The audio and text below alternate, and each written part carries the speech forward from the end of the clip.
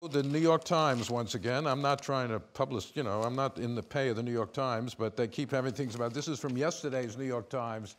Very interesting article about in Rio, in Brazil, Rio de Janeiro, where they are digging up the whole city to build stadiums and colossal waste of money for the World Cup, which is taking place, the Soccer World Cup this summer, and then in 2016, the Summer Olympics.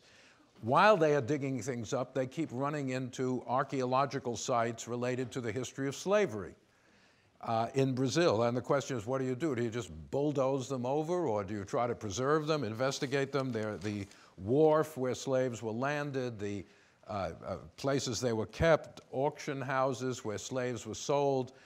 And the article is quite interesting. It points out, that we may have mentioned this, Brazil was really the biggest center of the slave trade in the Western Hemisphere. Nearly 5 million slaves were brought to Brazil, mostly from Southern Africa, not West Africa like to the Caribbean and the US, but from Angola, places like that. Nearly 5 million slaves. Rio had more slaves than any city in the Western Hemisphere in the 18th, early 19th century. And one of the things that's relevant for what we're going to talk about today, it talks about how concepts of race have changed in Brazil. For a long time, there was this idea there was no race in Brazil. That the racial rainbow, there were mixing of races, everybody was a Brazilian. More recently, they even have now an official day called Black Consciousness Day, which emphasizes the role of people of African descent in Brazilian history and singles them out rather than denying that race has played a very important role in Brazilian history. The point of that is just to say race systems, race consciousness, racism are all part of history. They have a history. They are not constant. They are not deus ex machinas, which you bring in to explain everything, as too often historians do.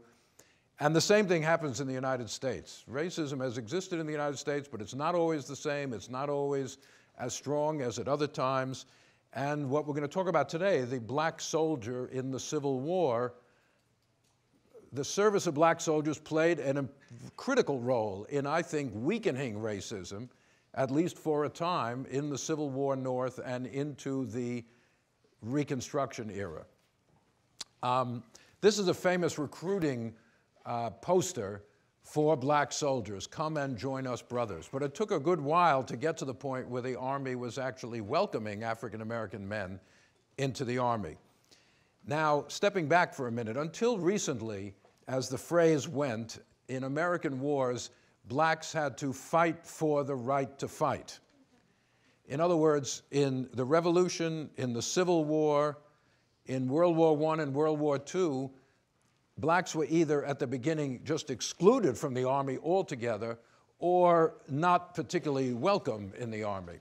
And in all of those wars, as well as smaller ones, the African-American leaders insisted on the right of African-American men to be in the Army, just like everybody else, to participate. They fought for the right to fight and won it, and by fighting, African-Americans generally, not always, that fighting in the Army sort of pushes forward claims for equal rights, for citizenship rights, and leads to some amelioration of race relations in the US. Not always, and sometimes temporary. World War I did not have that effect. It produced massive racial violence in the United States. East St. Louis, Chicago, lynching of black soldiers when they returned to the South from the war. But certainly the Revolution, the service of blacks, helped to stimulate the abolition of slavery in the North. Service of black soldiers in the Civil War had a lot to do with making emancipation final and opening up the possibility of rights after the war. World War II, I think, was the beginning of the modern civil rights movement, and black service in the Army there had a lot to do with that. Now, the pattern has changed in more recent wars. In Vietnam, in Iraq, in Afghanistan, there were complaints that minorities, racial minorities, African Americans and others, actually There were too many of them in the Army. There were too many of them in combat. In Vietnam, like a third of the soldiers on not exactly a front line, but in combat platoons were African American, far more than their percentage. In other words, the draft was working in a disadvantageous or unfair way, groveling up black men and leaving many whites out. And similar complaints have surfaced about today, where a large percentage of the soldiers in Iraq and Afghanistan are African American. Now, what's interesting about black service in the Civil War is, among many other things, is how it was erased from history for a long time. One well-known history book in the 1920s said, quote, "The American Negroes are the only people in history who became free without any effort on their own behalf." No effort. In other words, they played no role. Whites gave freedom to African Americans. And black soldiers, Kirk Savage and others have written about this, are pretty much invisible in most Civil War monuments in the North. Every town in the North has a Civil War monument somewhere. Very, very few of them have an image of a black soldier. There is an exception now in Washington, D.C., where there is a monument to the service of African-American soldiers, which was opened up some few years ago in Washington.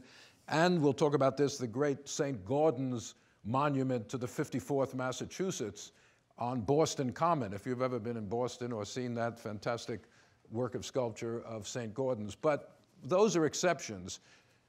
One who did a study found only less than a dozen images of black soldiers in Civil War monuments all around the North. So this kind of erasure from history, which lasted a long time. Now, more recently, historians have tended to emphasize the role of black troops. The public is much more aware of it, partly thanks to the movie Glory, which came out 20-odd years ago and is, what can I say? It's about as accurate as most Hollywood movies.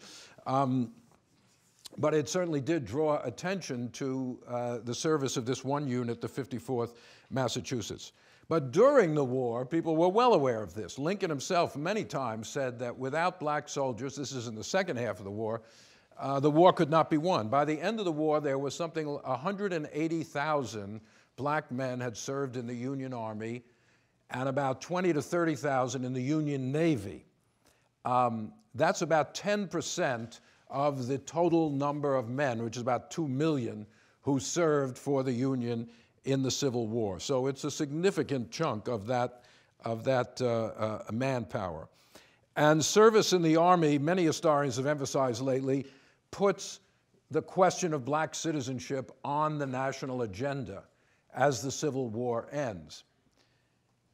And that's something that people like Frederick Douglass and many others who urged African Americans to serve in the Army insisted that this would lead. The reason to serve is not only to fight the war, but to gain rights for the post-war world. Now, of course, one might want to say, is citizenship something you have to prove yourself for?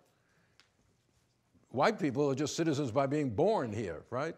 I've never heard of a white person who was denied citizenship because they didn't serve in the Army, right? And what does this mean for women and their relationship to citizenship? If citizenship is a reward for military service, well, of course, today there are women in the Army, but there certainly weren't back in the Civil War era. In other words, the very emphasis on the citizenship thing, I think, raises uncomfortable questions about what citizenship is and who ought to be entitled to it. But nonetheless, that was a major discourse in the Civil War years.